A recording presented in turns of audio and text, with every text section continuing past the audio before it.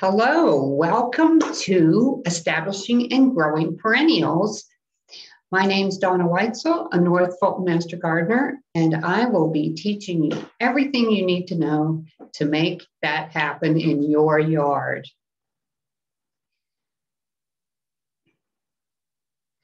But first, before we get going, I want to make sure that you realize you're muted, but you can ask questions by typing into the Q&A box. And at the end of the presentation, I'll answer all the questions, but hopefully I'll tell you all the information you need to know and you won't have any questions.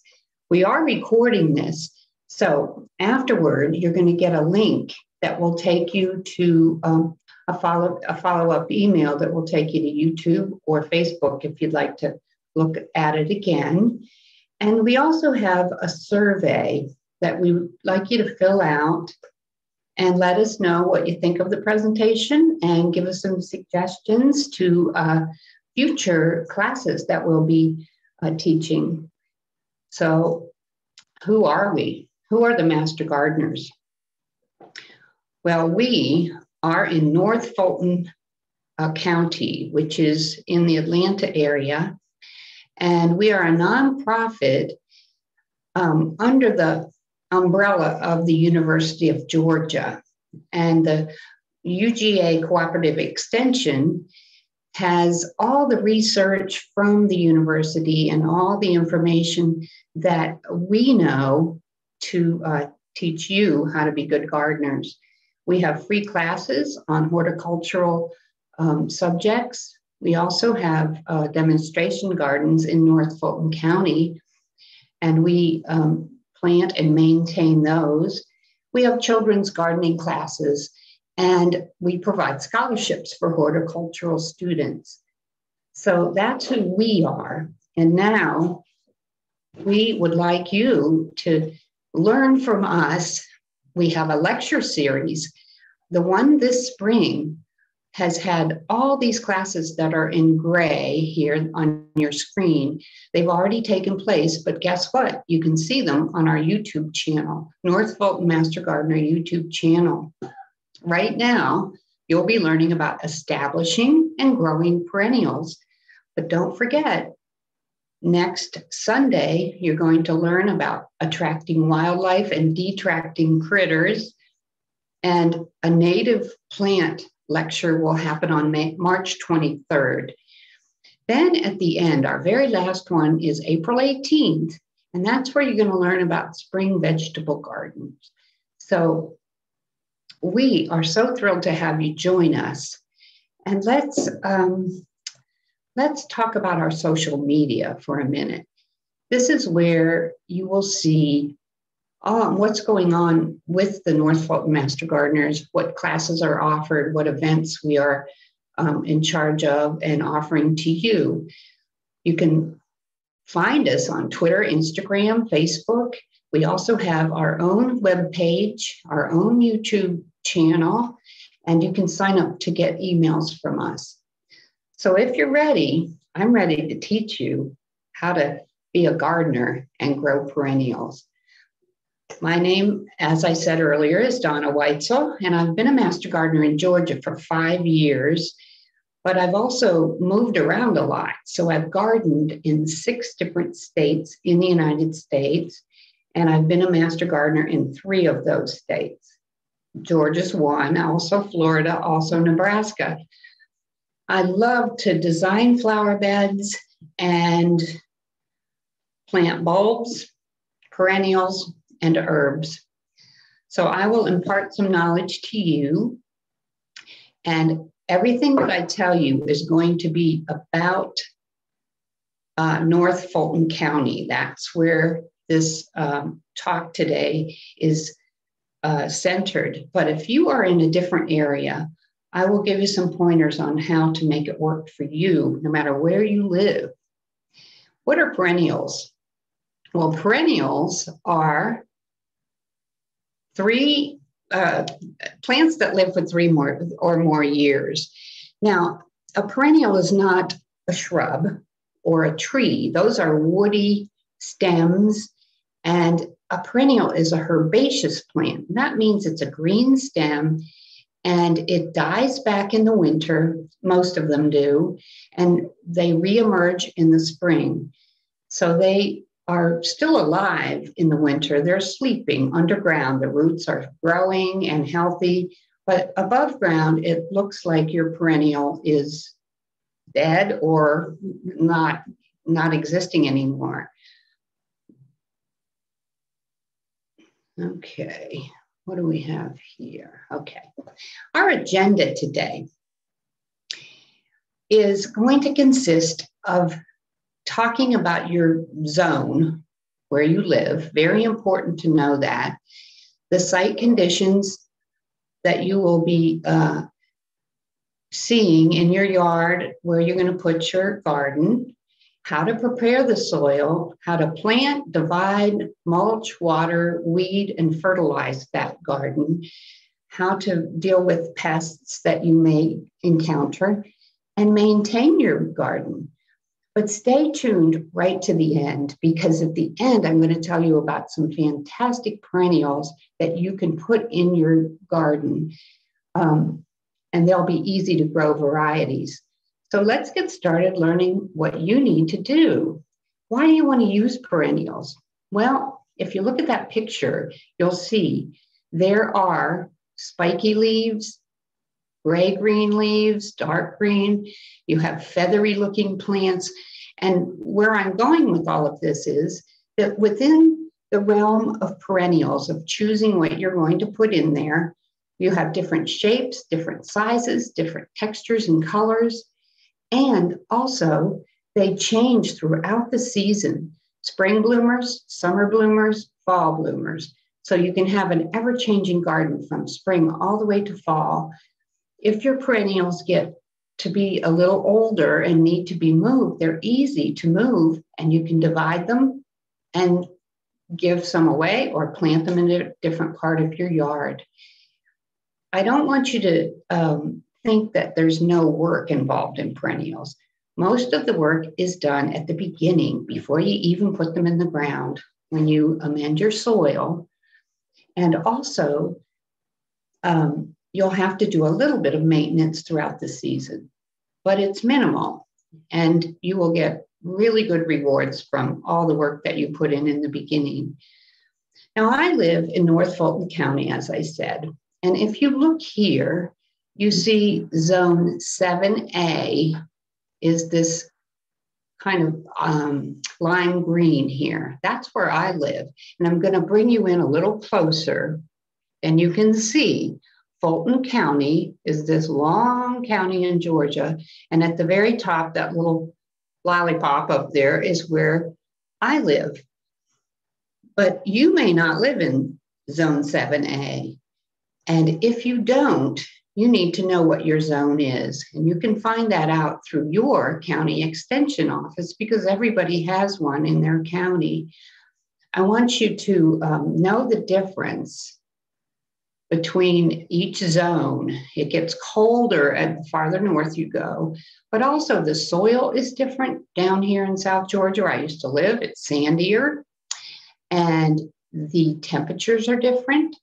It's actually hotter in the summer in some places. So what your zone is usually how cold it gets, but it also may be a zone that's listed the way it is because of the wind or the soil. And all of these parts here are the same in many ways in terms of soil and conditions of the air and the cold. But don't plant varieties that aren't suited to your zone, because if you want to be a successful gardener, you want to give your plants the right conditions. If you have plants that thrive, then you've done the right thing. If you have plants that are struggling, then maybe you put the wrong plant in. Now, your site conditions are where you're going to put your garden. How do you know where to put it? Well, first thing you're going to do is you're going to look at the sun and the duration of the sun in the sky. and the time of day that the sun is shining on that place you're going to put your garden. Secondly, you'll look at your soil. What type of soil do you have? How much moisture is in that soil? And is there good drainage? And I will tell you later about all of those things and how to get them just right. There's a slope consideration as well.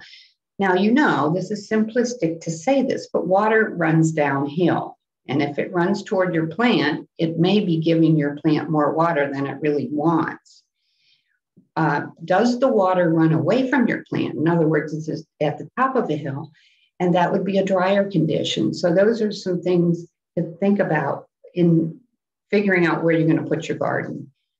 Now, when you're thinking about the sun and how much sun your garden gets, start by observing the sun at different times of day. Go outside and look. Does it get morning sun, that beautiful, delicate sun that comes up in the morning? Or is it midday with the broiler above, the hot sun beating down? At the end of the day, the sun can be pretty brutal as well. But if you want to grow sun-loving plants, such as many of the ones I'm going to talk about in this presentation, you really need to have 4 hours of sun, or 4 to 6 hours. The Georgia sun's very hot, so you can get away with 4 and your plants should be fine.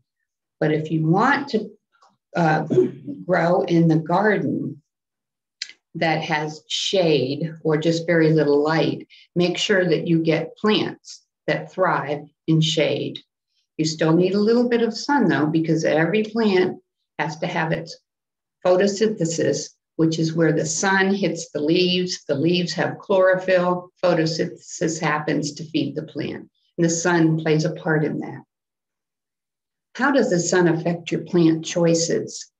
Well, as I said earlier, 4 to 6 hours a day is considered part sun in some parts of the country, but here in Georgia, 4 to 6 hours can be a full sun plant.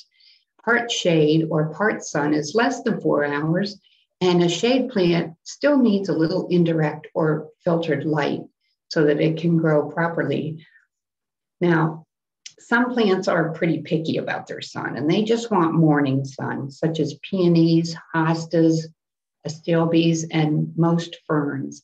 And if you put them in the middle of the day sun from 11 to 2, they're going to not be happy, and they just might burn up for you. So where you put the plant, how the sun affects it, is very important in your selection of site. Now, slope, as we talked about earlier, is an angle of the ground. And I'll talk about slope more specifically in later, but slope also affects the drainage. And if your plant is at the bottom of a hill, most likely it's going to be more moist there.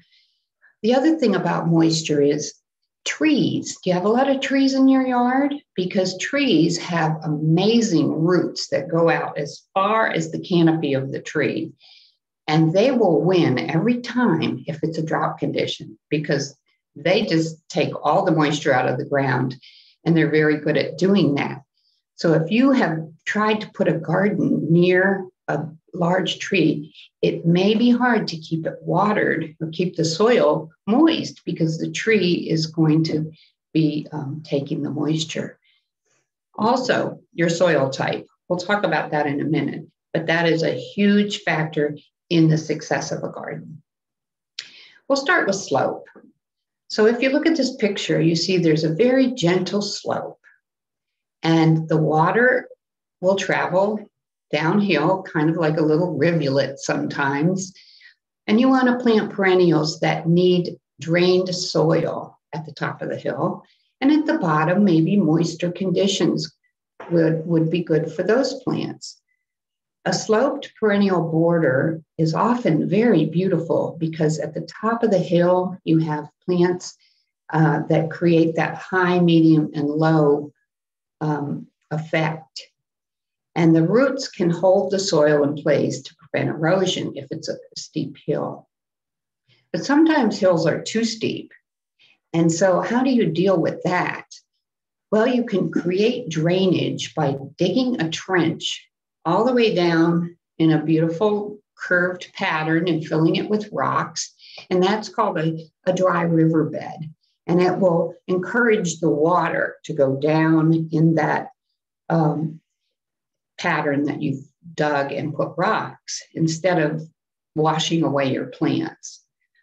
Another thing you can do is to create a terrace, and that is quite a lot of work, but the effect is beautiful. You would have a flat area and go straight down and have another flat area, almost like stair steps. And then those flat areas are where you can plant, and you could also have trailing plants that hang over the edges. It looks really pretty.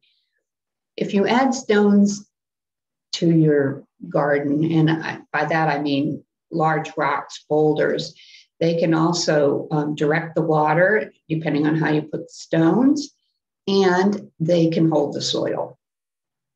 So now that you've figured out how much sun you have and the slope of your garden, now let's talk about your soil. The soil is very important because with a perennial plant, it's all about the roots.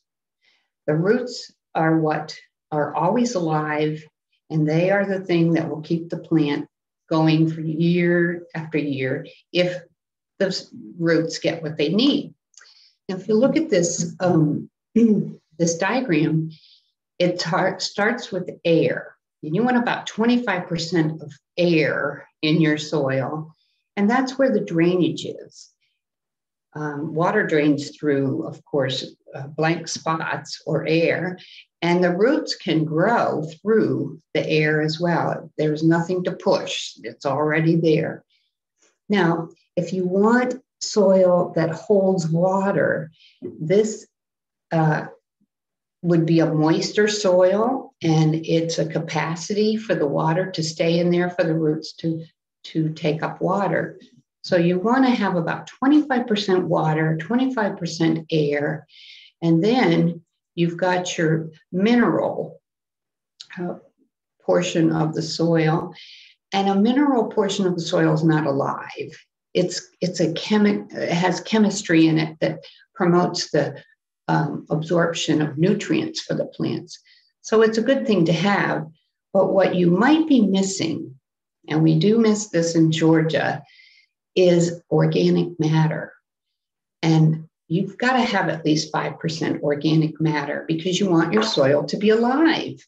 It will have organisms in it. It will have a good fungus and bacteria and insects and earthworms and all the things that provide that soil to be something the plant can use for its benefit and take up all the nutrients that it needs. Here's some soil in North Georgia. This is what it looks like in the summertime when it gets really, really hot and dry. But we do have some advantages to this soil. One of the advantages is that it does retain moisture because it's a clay-based soil. And it also has inorganic nutrients that are valuable to the plant. The disadvantages are there has very few organic nutrients. And I'll tell you later how to get those. But it gets so hard when it's dry that you have to use a pickaxe to get through it sometimes. The poor plants are trying to get their roots down through this hard soil, and it can be really devastating for a plant.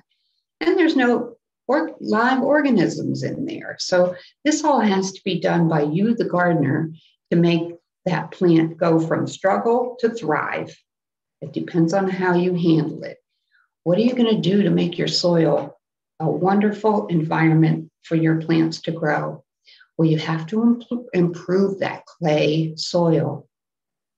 Part of your soil will be organic materials, part will be sand, and part will be existing soil. Now, the first thing you want to do is you want to dig way down, 8 inches at least, and you want to make sure that this happens to get the soil to bring those perennials back each year. Here's your recipe.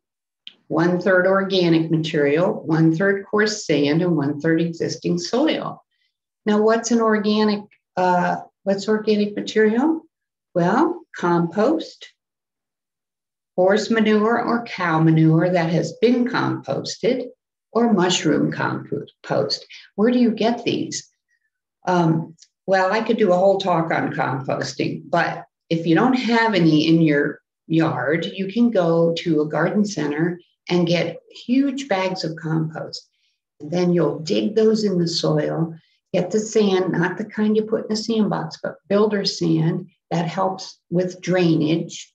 And you mix all this together and dig it and spade it and get that beautiful garden area that you have chosen ready before you put any plants in. Once you've gotten all that done, then you want to make sure that your soil is the proper pH. Now, if you took chemistry, you know that pH is the acid or the alkalinity of soil. 7 is neutral, but 6.5 or 6 is about the perfect pH for a garden.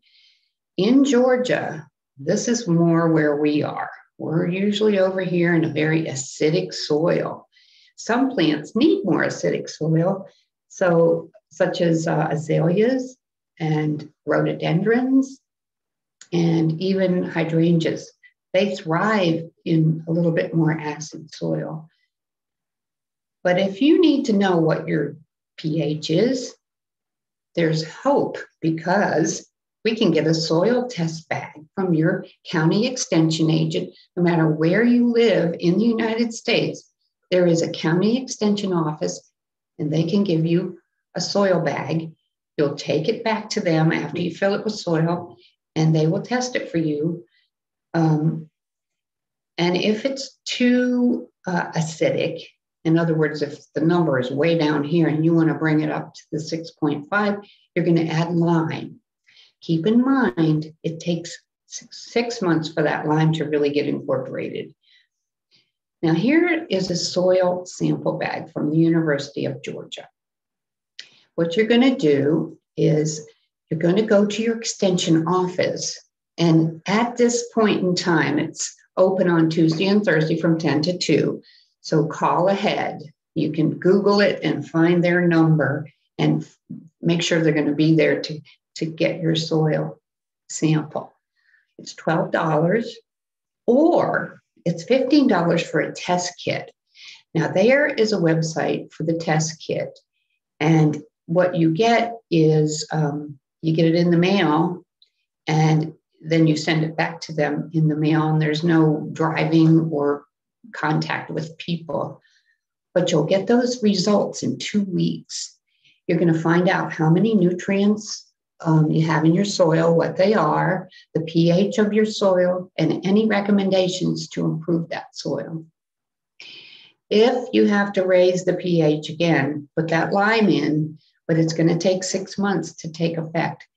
You probably don't want to hear that right now if you want to get that garden going. But I recommend that you do a soil test, because that is going to be the success of your garden. Right soil for the plants. Oh, there's another picture of the soil test. Now let's get started getting ready to plant. You've figured out the sun. You've chosen your site. You figured out where the water is draining and how good you're going to have for draining. You've got your soil amended, and now it's time to figure out how to plant. I will tell you all about what to plant later, but right now let's learn how to plant. Here's a picture of a little tiny plant that just came out of its pot. And you've gotten it from the garden center and you put it in the garden. How far apart do you need to put the plants? Well, it should tell you right there on the tag. It needs 2 feet, mature size, and that's going to be a lot bigger than what you've just put in the ground. So keep in mind, when you plant your garden and you design those plants, make sure you think about the mature size of your plant, not the plant that you're putting in. It's going to look a little sparse at first. After you put that plant in the ground, there it is in the middle, you ensure that plant, the soil around the plant is tilled up, nice and spaded, so that it's fluffy and the roots can just go right through it with no work. You want to till it until it's all tilled around that plant. When you're putting it in the ground, you want to dig the hole twice as wide as the root ball, or twice as wide as the size that comes out of the pot. And it should be the same depth. So here's how tall this is. So that's how tall, how deep your hole's going to be. But you're making it twice as wide as this area. Then it will be a plant that is filled in with soil all around it. You'll pack it in, not too tightly, but pack it in so that the soil has been pressed down, and your plant will have room for the roots. The roots will grow right in this area. It'll be happy if you do it that way. When you finish planting, you want to water well. And this is very important that you give the roots a nice moist condition that they can just get started right away. Mulch the new plants, but keep the mulch away from the crown. The crown is where the stems meet the ground, and that's an area you don't want mulch to touch because it can cause diseases and funguses and things like that. So mulch is, we'll talk about mulch in a minute, but it's a very important thing not to just crowd it around your plant. Now, if you look at this plant right here, it's fairly pot bound, and that means that the roots have grown right up into the container to where there's no more room for the roots to go. Sometimes they come out the holes at the bottom. The pot-bound plants don't even want to come out of the container. So you have to cut that container open, ease them out, and then make a couple of cuts in the root ball and gently spread those roots apart, because you want them to grow sideways and down and all around into the hole you've dug. And then you water it thoroughly. Now, this dividing is kind of, I'm jumping forward because you've planted all your plants and now it's 3 years later. And the thing about a perennial garden is it changes from year to year. The first year, your plant will be brand new. It may not even reach its full size. The second year, the plant is really getting those roots established and starting to look beautiful and mature. And the third year, it just may start to feel like it's a little bit old and it wants to move. It wants to be uprooted and divided. So I'll show you what that looks like. But when do you divide? Well, there's all kinds of schools of thought. Basically, what I do is if it's a late summer or fall bloomer, such as goldenrod, I'm going to dig it up and divide it in the spring, the opposite of when it blooms. If it's an early spring and summer bloomer, then I will divide it in the fall. Most people say fall is best to divide because all the plants are up. You can see the leaves, you can see where everything is, and you can dig it up, divide it, and put it somewhere else in the ground. And then it will have all winter for those roots to establish underground. But most people want to do this in the spring. There's so much excitement and energy involved with your garden. And here come the little shoots. And that's when you can also dig it up, divide it, and get it in the ground before it gets hot. So no matter when you do it, it will help your garden be more vigorous. Now here is a hosta. And this hosta has dense roots. So you want to keep as much dirt on there as you can, slice right through it, divide it in half. If there's any dead or woody parts in the center, just get rid of them and then you replant it. And there you go. You have twice as many hostas as you had when you started. If you have these kind of plants here, and this one is a lamb's ear, one of my favorites, Shasta daisies, black-eyed Susans, irises, they all have the same kind of tangled fibrous roots or maybe rhizomes. And it's difficult to keep the dirt on. When you dig that up and start to pull it apart, all the dirt falls off. But that's okay, because you're going to plant it right away. You don't want to let it sit there and let the roots get hot or dry. And this particular one, I would get probably 3 or 4 plants out of it. And you can give them to your neighbors or put them in that little corner where you don't have anything growing. The thing about a perennial garden is it will expand. You will always get new plants after about 3 years because you'll dig them up. Now, remember I told you I'd tell you a little bit about mulching. Well, mulching has great benefits. It's going to reduce the evaporation of water and keep your soil moisture. It's going to prevent weeds from growing if you get it about 1 inch or 2 thick. And it looks pretty. It looks consistent and even throughout the garden. And it also keeps the soil cooler. And when the mulch decomposes, it actually goes back into the soil in the form of kind of like a compost almost. So it's always good to have a really nice mulch to make your garden look finished. The other thing it does is if you water by hand and the water splashes down on the mulch, it doesn't get the soil splashing up. And that's something that's beneficial to you as a gardener. What do you use for mulch? Well, you can use shredded bark.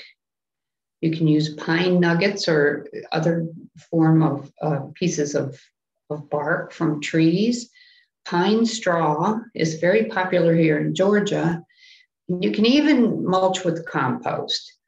You want to put 1 to 2 inches and don't get close to the stem of the plants, like I told you before. And then ensure that the base of the perennial is still above ground. If you put a whole bunch of mulch and it gets thick and your plant is kind of underground at that point, spread that mulch away so that the plant doesn't get, covered up. Now, when you're watering, you may have a sprinkler system. You may need to hand water with a hose, or you may even have a drip irrigation system underground, which is really the best. But whatever you have, make sure that you water 1 inch of water a week. And that is, unless it's the middle of July and it's 110 degrees in a drought, you don't need to water every day, because what you're doing, if you do that, watering lightly and just a little bit each day, is you're promoting shallow roots. And you want the water to drip way down into the soil, and you want those roots to try to find the water. So they're going down, down, down to find the water. You can use, if you water by hand, you want to water at night or before 10 in the morning, because you don't want those plants to get fungus on them. So watering is important, but you don't have to water every single day. And you want to water deeply, not frequently. When you have weeds, everybody gets them. One person's weed is another person's wildflower, but you may not want that flower in your garden design. So pull it out with your hand. If you want to prevent weeds, that's probably the best way to get rid of weeds, is to prevent them in the beginning. Then get a pre-emergent and sprinkle that around in your garden and scritch it in, and it will prevent any annual weeds from germinating. But it also makes sure that when you're pulling weeds, you're doing it by hand and not using weed killer, because weed killer kills everything, and it will kill your flowers as well. Something to remember, if you have a garden that's at the bottom of a hill, everything that comes down as the water flows downward from the above area will come down in your garden. So if there's somebody's lawn up there and they're putting a lot of weed killer and nitrogen-based fertilizer and all those things up there, it's going to come down into your yard. So just be careful of that. And it may solve some problems to know that that might happen. Fertilizing. Well, if you compost your garden, or if you amend it with organic matter, you don't really need a lot of fertilizer. Those plants that you buy at the garden center, those perennials that are potted, they have so much fertilizer already on them. You probably don't need to put any more. But if you do want to put some fertilizer down in this early spring, you want to use a 10-10-10, and that's a balanced fertilizer. Put that in, and it will give some nutrients to the plants at the very beginning of the growing season. Too little fertilizer is better than too much, because too much can cause too much grain, and then you don't get any flowers. So you can also just take compost and what we call top dress. And you put about 1 inch of compost all around where your garden is, and that will serve as fertilizer as well. Pests. All right, we don't want to talk about pests, but guess what? They're out there. And see this cute little deer right here eating these daisies?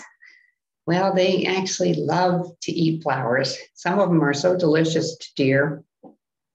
So if you don't want any deer eating your plants, then you should sign up for the upcoming class on how to decritter your yard. That's coming up next Sunday. Now, most perennials don't have a lot of pests, and there may be some mildew on the phlox or the bee balm. Hostas are deer salads. They love to eat them. And irises sometimes can get borers. You can put up a fence to keep the deer out, or you can put traps if you have those little underground voles that tunnel. But most of the time, your perennials will be pretty healthy. And there's a thing called integrated pest management. And this is all about how to deal with bugs that you might get, insects that might feed on some of your flowers. Integrated pest management is a great way to do it because it's not chemical. And we don't really want you to spray chemicals and upset the natural balance of bugs, because there are harmful bugs and there are beneficial bugs that eat harmful bugs. So the plants can take care of themselves in many ways. They actually send out signals to bring the beneficial bugs to eat the harmful bugs. So you don't have to try to change Mother Nature. She's figuring things out, and you just have to make sure the soil is good and your plants will be healthy, and you won't have too many pest problems. Okay, so you've got that gorgeous garden growing, and you're so happy and proud of yourself, but you do have a few little things you got to do during this summer. One of them is to pinch back or cut back growth in certain plants. When they start to emerge from the ground and they get up a few inches, you just chop them right back. And that will promote branching. Like in a chrysanthemum, you want that gorgeous crown where all the flowers are. Deadheading is where you take the dead flowers off. You just take your finger and your thumb and pinch that flower, that's sort of dried up brown flower, right off, and new flowers will grow. What your plant wants to do is to make seeds. So if you take the dead head off, Don't let the seeds happen. It will promote more flowers. It also makes it more attractive, and it stimulates that vigor of the plant. Some plants are tall and leggy, and they need staking. So you can either stake with a straight support, a plastic or wood pole, or you can buy these round, I forget what you call these, but they are really great because you put them in the ground and the plants grow right up through them, and then they never need to be staked because it's already happening. They're rings, and you can use them for a variety of plants. At the end of the season, your garden is done. It's the end of October. Nothing new is growing. So you can take the dead parts of the plant off. You can cut them right back to the ground, and you can leave anything that's a green foliage all winter, an evergreen plant. The only thing I'd like to say about that, though, is some plants are beautiful in the winter. If you leave them with their dead head, such as black-eyed Susans and purple coneflowers, the birds eat the seeds. And it also gives your garden kind of a sleepy, neutral color with a little texture instead of cutting it all back to the ground. But that is up to you as a gardener if you want to do that. Okay, we're getting ready to start thinking about what plants we want. So how do we know? There's a zillion plants out there. What do we do to make our decision? Well, here's what I do. I think time of bloom, length of bloom. Some plants bloom from June all the way to September. Some plants are only spring bloomers. So you have to know how to line all that up in your garden. The color of bloom and the foliage. Well, that goes without saying. Color is very important. You want things that are going to go together. But the foliage can be just as much of a showstopper as the plant, as the flower. The height, the width of the plant. Also, how do you calculate how many plants to put in? You want to use the 3-5-7 rule, which I'll tell you in a minute about. And then the texture of the leaves, the flowers, and the plant shape. Those are all really important aspects to give your garden interest. The time of bloom and the length of bloom. Okay, spring, still be coral bell, cranesbill, irises bloom in the spring. If you plant those, then they will be done when the summer starts. So now you have to plant some other things that will bloom throughout the summer, such as coneflower, black-eyed Susan, gaillardia, also called blanket flower, daylily, Shasta daisy. There's a whole list of summer into fall plants that you kind of get 2 seasons out of those. But you can have a 3-season garden by looking up when things bloom. In terms of your color, blue and orange are famous color combinations because they're complementary colors on the color wheel. Yellow and purple as well are famous side-by-side colors. But white, don't forget, provides a contrast so that all the colors pop out really with more impact if you put white in between. You've got cool colors, blue, purple, pink, that recedes. And you've got warm colors that stand out, red, orange, and yellow. And both of those give the garden kind of a different quality depending on what you want to achieve. The leaves are important as well. You have feathery and fleshy, sword-like leaves, hairy leaves, and they all provide more texture to your garden. The leaf color can play an important role in some interest.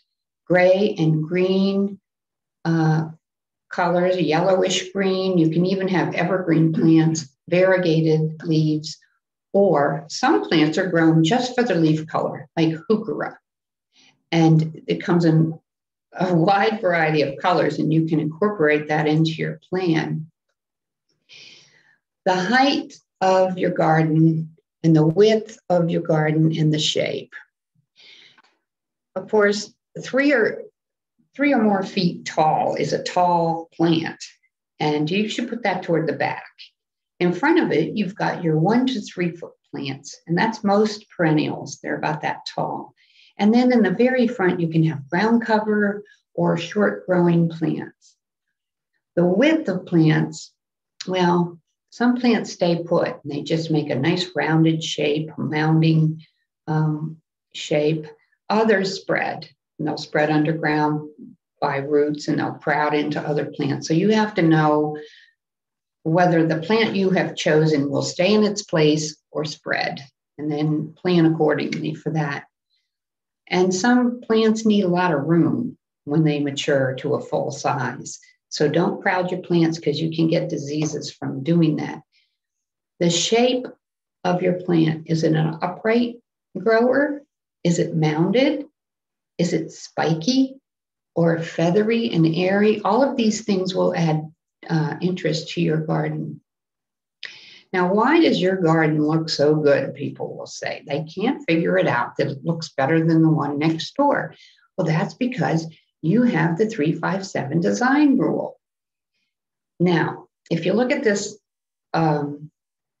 diagram here, these brown ones are tall plants, and there's 5 of them.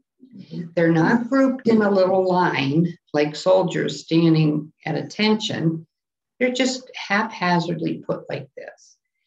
These blue ones are a little bit shorter, and they are if you add them up, let's see, 2, 2, and 4. Now that adds up to 8, but they're separated in groups. So there's 3 groups of them, 1, 2, 3. So there's your 3 in that design. Then you have these turquoise ones, and there are groups of them, group of them, group of them. And those are a little bit shorter. And then in the front, you have kind of a meandering group of these shorter ones. Do you see anything in a straight line here? Maybe those, but they actually would look more like a pleasing group. So when you're designing, don't design in rows. Don't design like a vegetable garden. You want this to have swaths of color that meander. You're choreographing this to be kind of a dance of color throughout the garden. Repetition is also important. So think of repeating colors. Odd numbers look more pleasing to the eye, and groups look better than lines. Just remember that when you're putting it together. Look at this picture. Now here's an astilbe next to a hosta. Do you see the difference in those leaves? One has large, shiny, veined leaves, and one has feathery, darker green leaves. And just those 2 plants next to each other show how beautiful your garden can be with different textures. It's an attractive combination here, even without the flowers. Now, guess what? It's time to choose your plants. I know you've been waiting for this moment, and you have a lot to choose from. I'm going to tell you about some, but don't forget, there are many resources out there, catalogs, websites, that will give you information about plants. If you look at this picture, you see all different kinds of things I've been talking about. Feathery, low growing, tall, different colors, different textures. And here are some low maintenance perennials. I'm going to tell you about each one. The first one is coneflower. Everybody knows this one. It's also known as echinacea. And this particular flower is very easy to grow. It gets about 2 to 4 feet tall, full sun, and it even can tolerate drought. But you see these little seed heads here? That's what the birds like to eat if you keep it throughout the winter. Black-eyed Susan, that's a way to get yellow in your garden. This one is called Gold Stern. That's the variety, this word right here. It's very reliable, black-eyed Susan. It gets about 30 feet tall, or inches tall, sorry, and it will expand. So you can dig this one up and divide it and get 2 out of it. It goes from the middle of the summer, July, all the way through September. This Shasta daisy variety is called Becky, and it is a really good bloomer for Georgia. It's full sun, 30 inches tall, so it's going to be that mid-range, and that white highlights the other colors, as I was saying earlier. It also multiplies, so you're going to dig this up, divide it, give it to your neighbors and friends, or put it in another part of your yard. Black and blue sage. Now, you see that beautiful color? That's really hard to achieve in a garden, true blue. But this is known as Salvia granitica.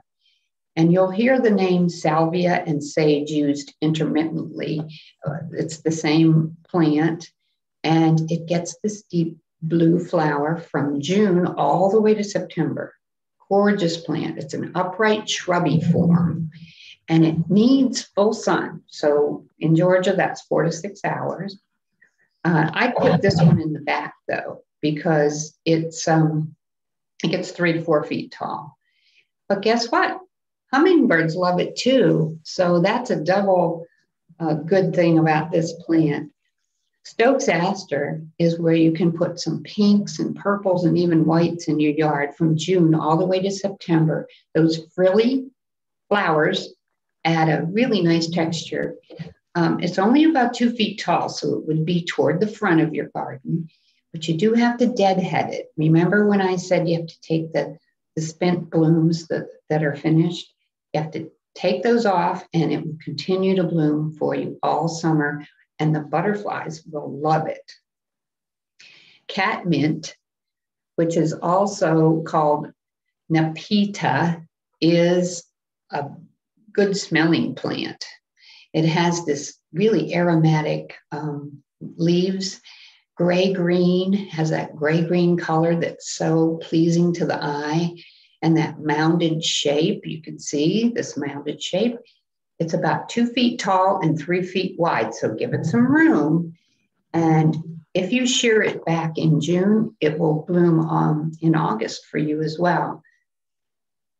This is astilbe. Some people just love astilbe, and it's on the list of deer-resistant plants. But my neighbor planted it, and the deer just ate it right down. They thought it was delicious. So you never know about deer. It's you have to experiment with what your deer like and won't eat or will. But look at the airy plumes. Isn't that a beautiful plant? It's early in the summer that it blooms, and it doesn't last all summer, but it is worth planting because it's so attractive. It's a showstopper. And it needs a little bit of shade though. So put this in a place where it only gets morning sun and has really rich, well amended soil that's moist. Coreopsis is, this particular one is called moonbeam coreopsis. And I love the color of it because it's kind of a whitish yellow, French vanilla color. It's won a lot of awards. It's very reliable coreopsis, but you can get it in a ton of other varieties.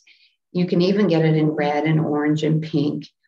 And you can shear it back in the middle of the summer and it will come back fully. So it's a good plant to tuck in between things. If you have a part of your yard where it's sunny and nothing else will grow there, it's just too hot, too much full sun, you can't even water it because the hose doesn't reach, put this in. This is called crocosmia. Some people call it Montbredia, but it gets to be about 3 feet tall. And these orange blooms are gorgeous. This one is called Lucifer. That's the variety. And it has these strappy sword-like leaves and it will spread. So put it in its own little place and let it just spread out and be happy.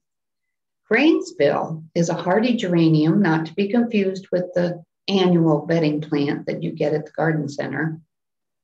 And you can get pink or white or even dark magenta pink blooms on this. Blooms in the spring and the early summer. And look at the leaves. They're so pretty, feathery leaves. And so when it's done blooming, it still looks really nice. It's a mounded shape. It's drought tolerant. And it also attracts butterflies. Goldenrod, it's not the kind that gives you hay fever. That's ragweed. Goldenrod gets a bad rap because it blooms the same time as ragweed.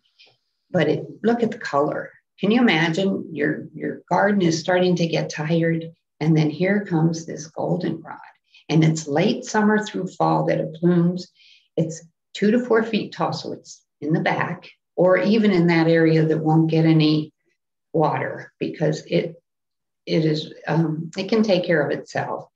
Birds and butterflies love it, and it doesn't need to be watered as much. And you can find some that will be manageable, stay in their place, and others will spread. So just look at the fine print when you buy your goldenrod.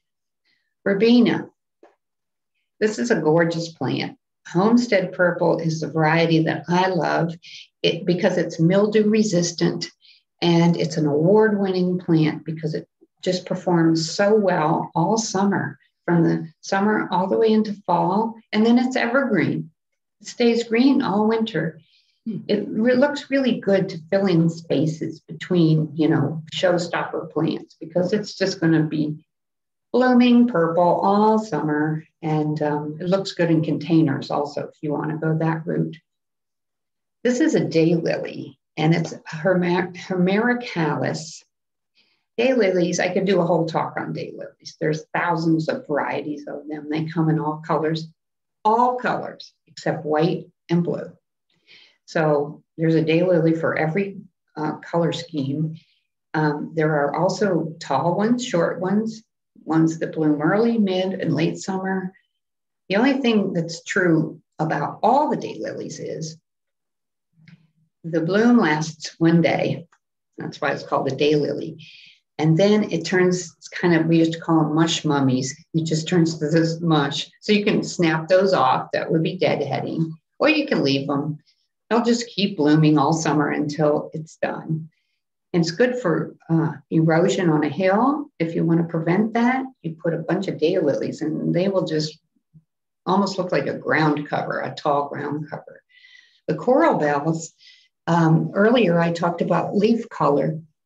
Well, these have been designed or hybridized to just be gorgeous colors. This one's called Georgia Peach. I happen to put that in our Georgia talk here, but they come in silver and dark green. I even have one called Obsidian that's black leaves, and they are beautiful, beautiful shaped leaves as well. They have insignificant flowers that grow in tall stems with little bells at the end. But the flowers are, if you cut them, they make good cut flowers in a vase. You want to divide this about every 2-3 years, and it's part sun. You see that? So that's not going to be 6 hours. It will burn up. You want to put it in a little bit shadier place. Sedum is one that looks like broccoli. And this is what it looks like for a long time. And then at the end of the summer, it turns this gorgeous raspberry pink. It has fleshy green foliage, so you have that difference in texture there. And if you shear it back in the late spring, it will actually get denser and more blooms, just like this. That's really pretty. It likes full sun. And bee balm, which is called Monarda, some people call it bergamot. It attracts bees, as you would think, and butterflies. And it's a beautiful smelling plant as well. It smells like Earl Grey tea because the leaves can be used for Earl Grey tea as well. Powdery mildew is a problem if you get it too crowded. So you got to have air circulation around this Monarda. But it's a middle of the garden flower. Okay, so I've told you about many varieties. I've told you how to amend your soil, how to choose your site, how to keep your garden maintained throughout the growing season, and some choices you might make for different flowers. So I want you to enjoy your perennial garden all spring, all summer, and all fall. So now, if we have any questions, Mary's going to let me know what you need to know. Awesome. So before we get started with the questions, please look at the chat box. There is a UGA publication for flowering perennials for some additional information that we posted in the chat box. So starting with the questions, Donna. Does organic matter include leaves and twigs? Yes. Organic matter is anything that used to be alive or is alive. So leaves, twigs, bark, all of that chopped up small because you don't want to have big chunks in your soil, but that is considered organic matter. So you can even take, when you rake your leaves, you can let them decompose a little bit. They make a good addition to your soil. Okay. Awesome. So do all of the soil prep steps that you reviewed apply to planting native plants? Well, we have a native plant class coming up in a week and a half, I think. But yes, native plants need native soil, but they also need to have a little amendment to the soil to promote root growth. So I'll let Paula Lindsay, who's doing that class, answer that question for you. You can sign up for it. Native plants need just as good growing conditions as any plant you buy at a garden center. Okay. So here's several questions on soil testing. I live where there are lots of pine trees and limestone. What is the likely soil pH range or amendments needed for happy plants? I would say to get your soil bag, put some soil in it and send it into the cooperative extension near you. Mm-hmm. And they will be able to tell you your exact pH, and they will be able to tell you what to do to make that conducive growing flowers. So many things can affect soil. For instance, if you're next to a house, bricks can change the pH.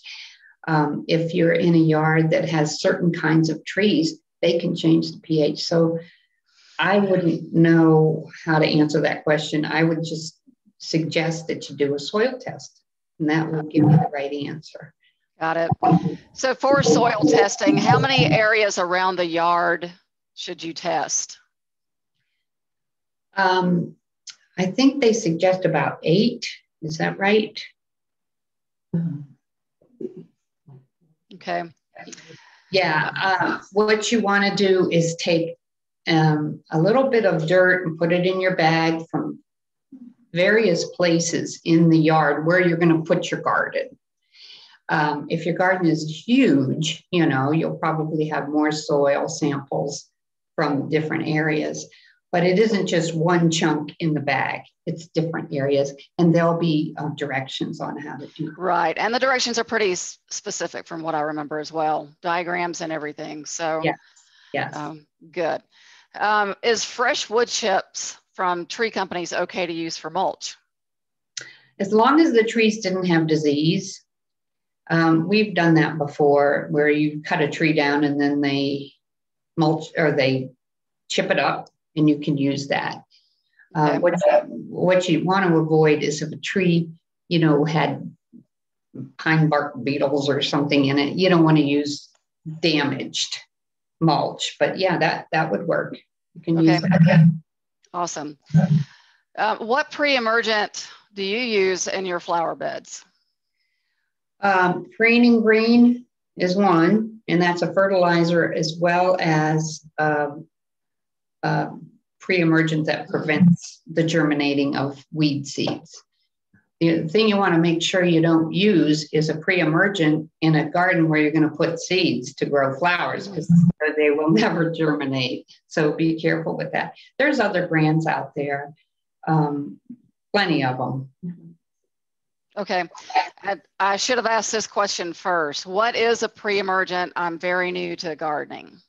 Okay, a pre-emergent is a chemical that when put in the ground, it will prevent seeds from germinating. That means the seed won't grow. And you put it in early spring, because that's when the seeds from an annual weed are starting to, they're starting to germinate and grow. So that's what emergent is you put it down before anything emerges. Okay. All right. What is the best type of fertilizer to get big blooms? Well, we suggest a balanced fertilizer, and that is, the NPK, which stands for the 3 chemicals of fertilizer. The same amount of each of those chemicals is in a balanced fertilizer. I wouldn't suggest anything more than that, because you don't want to mess around with the soil and put different chemicals in for different results, because each flower kind of has its own needs. Okay. And I would imagine the next question is there best fertilizer to use on crepe myrtles? I would imagine it's probably pretty close to the same. Crepe myrtles. Well, a crepe myrtle is a tree, so I'm not that well versed in that, but any balanced fertilizer is the best thing for your soil. And a crepe myrtle, you could look it up. What does a crepe myrtle need in terms of pH?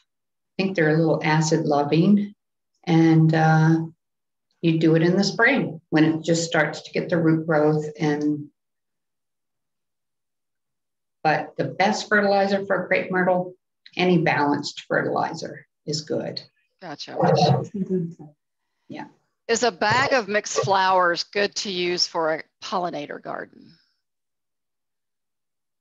A bag, I assume what you're talking about is one of those mixed seeds. Yeah, like the wildflower bags that you can get at Lowe's in the garden center.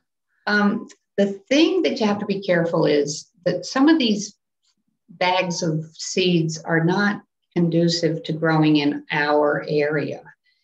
It has to be wildflower seeds that are, good for growing in Zone 7A of North Fulton or wherever you happen to be. So make sure that whatever is in that seed mixture can grow here. And I've done that, actually. I've just put wildflower seeds out, and it's pretty successful. Mm-hmm. But then the next year, the perennials are going to come back and the annuals won't. So it'll change each year. Right. Question on where do you personally go to get your flowers from? I go everywhere. I mean, I go to, passing a garden center, put the brakes on and go in and see what they have. I've used websites for, garden centers that send them to you in the mail. I've gone to the big box stores, although some of them have chemicals that they put on the plants, so I don't like those. But I would just say, whatever's close by, go there and see what they have. Make it as easy as you can for yourself. And then when you get well versed in growing all these plants and you start getting catalogs and you start looking at websites, you're going to know what you want. You may have to drive a little bit to get that particular plant, but just walk around and look at everything. That's the best way to know what to get, I think. Right. What is the best way to get rid of the invasive variegated vine that spreads through my garden? I don't want it to kill others, but it's obviously a pest in their garden. And do you know what the vine is? Did they say? It doesn't say. Well, it sounds like it might be ivy. You got to pull that out. Pull it out. It's almost impossible to get rid of ivy. It's an invasive plant in Georgia, and we don't recommend even growing it. Mm-hmm. But you don't want to put a bunch of poison on it either. So pull it out, and that's what I recommend doing. Okay. It's not easy. So the plants that you were going through at the end, are any of those native to Georgia? Oh, gosh, now you're making me remember what I said. I think, yes, there is one that's native to Georgia. I'm glad you brought that up, because what I want to say is you can incorporate native plants within a perennial border. And there are some beautiful native plants that would go with all the ones I talked about. The ones that I said are easy to grow here, but they may not be native. And I'm thinking goldenrod is, I think. Anyway, sorry I didn't have a better answer for you. Okay, and I'm sure that Google will have the answer to all of that. How do I improve moisture retention on a slope with a lot of leaf litter? Moisture retention on a slope with a lot of leaf litter. Well, the leaf litter should help keep the moist soil. Mm-hmm. You could also plant something as a ground cover kind of soil, like daylilies. Put those on. They don't need water. They can hold the soil in place. That would be my recommendation, is to find something that you can just fill in with that plant. And it will hold everything in place, and including the soil. Okay. Do you have any suggestions for gardens for those living in the Northeast? In the Northeast? Yeah. Like New England, or, I mean, I grew up in Pennsylvania, so that's not really Northeast, but kind of. I would assume Pennsylvania and further Northeast. And New York, I lived there too. Well, that's a beautiful place to grow plants. And you can get fantastic perennial gardens up there, because there's a nice long cold winter, so that those roots get their, growth period, and there's a dormant period for the plant. But go to your county extension. They will have probably a publication for you on things that grow in your area successfully, and go to your garden center and look at, see a good garden center will have things that grow in your area. But yeah, you can have a gorgeous garden up there in the Northeast. And the plants may be different than the ones I talked about, but some of them are the same. Okay. There is a request for the name of the pre-emergent that you said that you use again. Preen and green. Okay. Exactly. Yeah, that was it. That was it. Okay. Preen, preen. What are the bulbous growths on my bearded and daylilies, and what should I do with them? Bearded lilies, bearded irises, maybe. I'm not sure what a bearded lily is. Probably so. Probably so. Bearded irises. Well, you might have those borers I talked about. So just look that up. Google iris borers. I think you have to cut that area right out of the plant. And what was the other one? Daylilies? Daylilies, I'm not familiar with that, but if you have a plant that looks suspect, pull it out of the ground, because you don't want it to spread to the other ones. Okay, yep. And you can even take it into your local garden center and say, what is this? You can also go to your extension and say, what is this? And they will give you an answer. Right. And in this area, Pikes is a great place to do that. Yeah. There are more questions, but we're getting close to the end, so we won't ask anymore, but we will be going through all of the questions and getting them answered, and then we'll post them on the website for people to look at later. Okay. Well, remember to sign up for Attracting Wildlife and Detracting Critters on the 21st of March at 2 p.m. That's just next week. And then we have our Native Schmative, which is about native plants, and some of you are interested in that, so be sure and tune in. And finally, our spring planting demonstration for vegetables is going to take place in April. So thank you so much for joining me. It was a pleasure to tell you about perennials, and happy gardening to you. Thank you so much, and we'll see you later at the next class.